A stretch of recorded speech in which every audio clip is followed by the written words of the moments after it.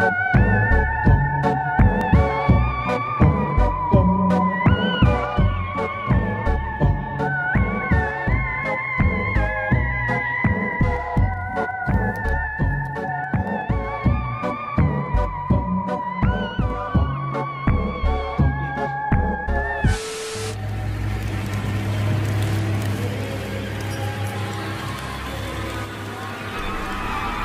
is going on, guys? Welcome back to 31 Days of Halloween, and welcome back to Vinyl Week. I'm posting a video every day in October, and this week is Vinyl Week, and I'm posting a collection video, which I posted at the beginning of the week, and then every day I'm opening a new album. Today is 3 from Hell. Yesterday was Devil's Rejects. The day before that was House of a Thousand Corpses.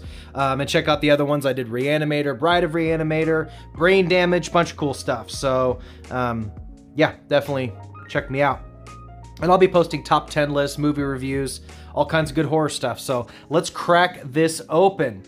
The soundtrack was great. I'm going to be real honest. I was not a massive fan of the movie. I need to give it another chance and rewatch it.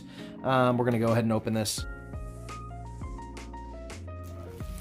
Now, if you guys aren't familiar with Waxwork Records, they are like the Cadillac of genre horror and soundtrack vinyl. There's a bunch of great companies, don't get me wrong, I don't want to disparage anybody else's work, but Waxwork, man, they really do a fantastic job with their stuff. I mean, it's just gorgeous. Try to show the whole thing. I'm trying not to get the whole thing out of frame there. I can't see my viewfinder very well. So there's the front, the back. Gorgeous artwork. Newly commissioned artwork there.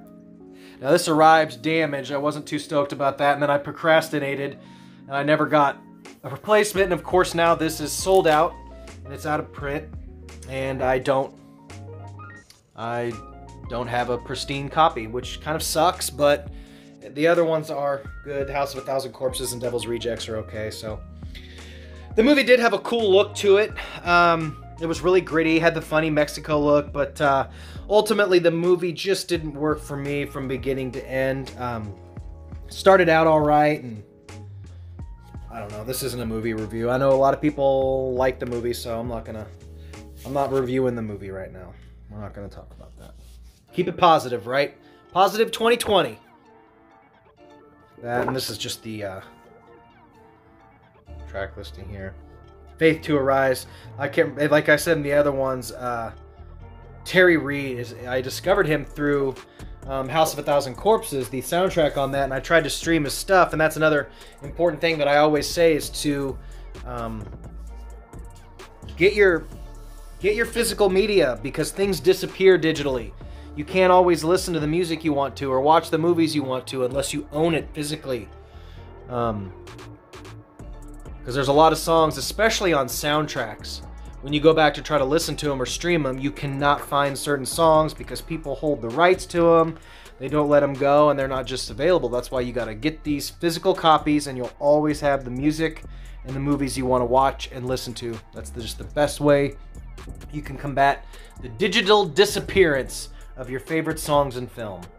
Or the editing. You know, everything, they've been censoring things, and pretty soon they'll be cutting out all the things they don't want you to listen to in the music and editing music digitally unless you own a physical copy of it. So if you love something, buy it on wax, buy it on Blu-ray, all that good stuff. There's some like little interviews here and some blurbs, and these are all unreleased set photos. It's kind of cool.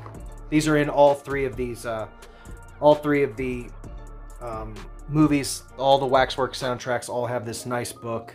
This really high quality colored book. They all come with this. Of course, they brought in Richard Brake, I think is that his name? Robert Brake, Richard Brake in there to kind of cover for Sid Haig, who wasn't feeling too well. Such a bummer about him. I wish he could have been in the third one a little bit more. That blood red vinyl, it's kind of see-through. You can kind of see through it, but it's mainly just like a blood red vinyl. The other ones are really cool. House of a Thousand Corpses is like a clear with blood splatter. It looks really awesome. There may have been a couple variants, but these are the ones that I got. Looks so cool. And we'll go through the other one. Looks like it's the same Same color. Looks like this one's kind of a pink. So they are slightly different. This is more see-through, and it's got a couple different shades in there. It's got kind of a metallic sheen to the splatters in there. Really cool.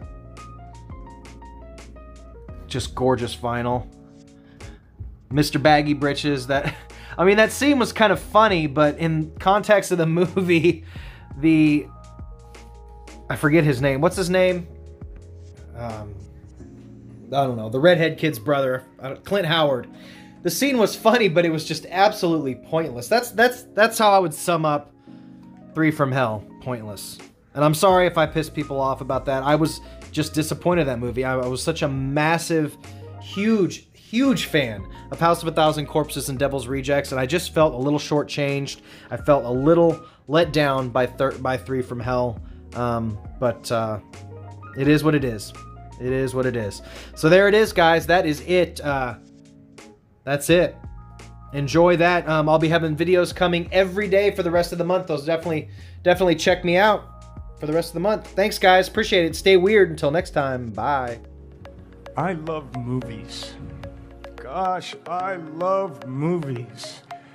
I love watching them, and I love making them.